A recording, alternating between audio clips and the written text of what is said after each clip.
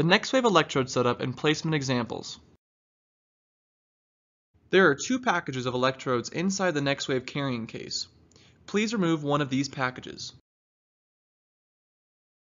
Open the package of electrodes by tearing off the plastic strip at the top. Remove the electrodes from the bag and place them in front of you.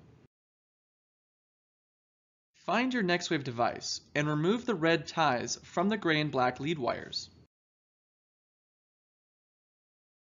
Connect the lead wires to the electrodes, keeping the electrodes on the plastic backing. Insert the red and black lead wire ends into the electrode wire connectors as shown.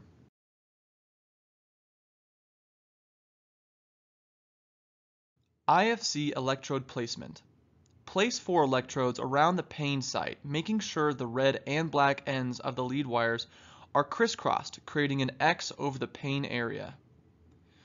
When using IFC, you must use 4 electrodes and they must be crisscrossed, like in the example for low back pain.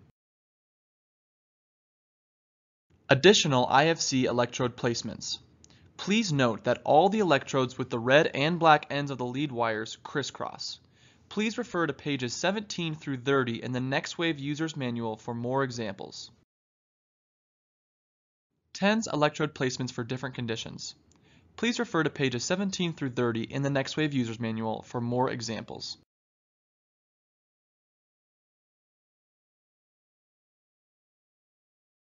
How to care for electrodes.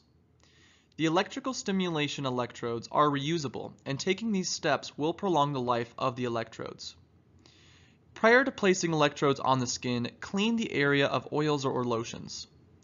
After each use, rub a dot of tap water on the sticky side of the electrodes. Seal the electrodes in the Ziploc bag after each use. Storing electrodes in the refrigerator may help them last longer. Do not use electrodes that will not adhere to the skin. Thank you for watching, and please visit our website for more information about how the NextWave can help you manage your pain symptoms.